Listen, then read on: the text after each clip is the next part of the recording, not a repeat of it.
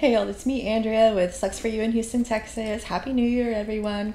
And I, over the holiday, ordered a really cool pot from Mellowist on Instagram.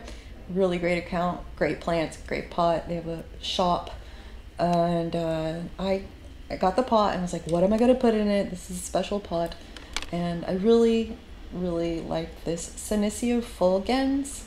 I received it as a cutting back in November of 2018 and it actually flowered the following February. But I had a problem with mealy bugs on this guy and it just got so frustrating that I just chopped the top completely off. I totally topped it, deadhead, no leaves, nothing. And I was really surprised to see that it formed a caudex. So taking all of that, basically forcing the energy into the only thing that's left growing on the plant, which is the stem, I believe caused it to develop this awesome caudex, and it branched out. Now I have a 2-head Senecio fulgens, and this is the pot that I'm putting it in. Super cute. And I already have a screen in the bottom with some drainage materials, and it's a really good fit, I think. I'm just going to kind of twist it. I'm working with one hand here. Just twist it around, center it, and help get those roots down in there. Done this before, obviously. And get some soil in there. Make sure it's nice and stable before I lift the plant up to expose more of the caudex like that. And you know, you saw me removing some of the little dried up dead roots to give it a cleaner look at the base. And then I'm going to use some top dressing, kind of give it a nice finish, and smooth that around. Pack it down in there a little bit more, but the plant seems to be standing up just fine on its own, so that's good. Thank you.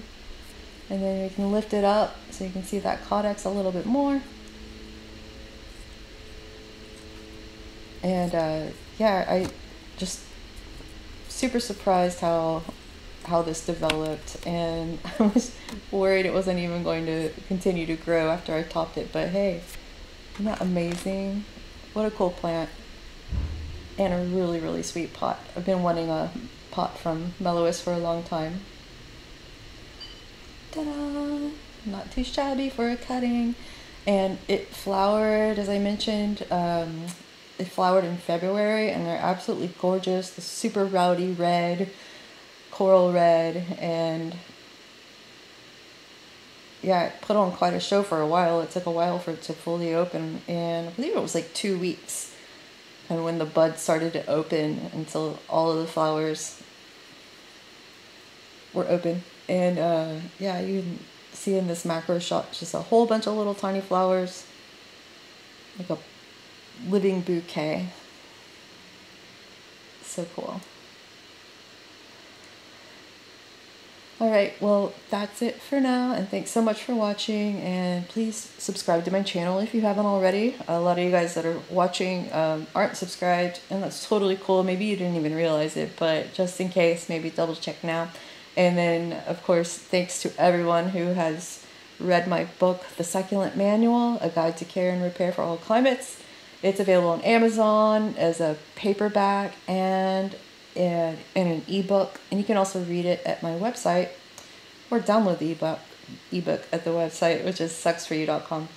And thank you so much, and again, have a lovely new year, and see you again soon.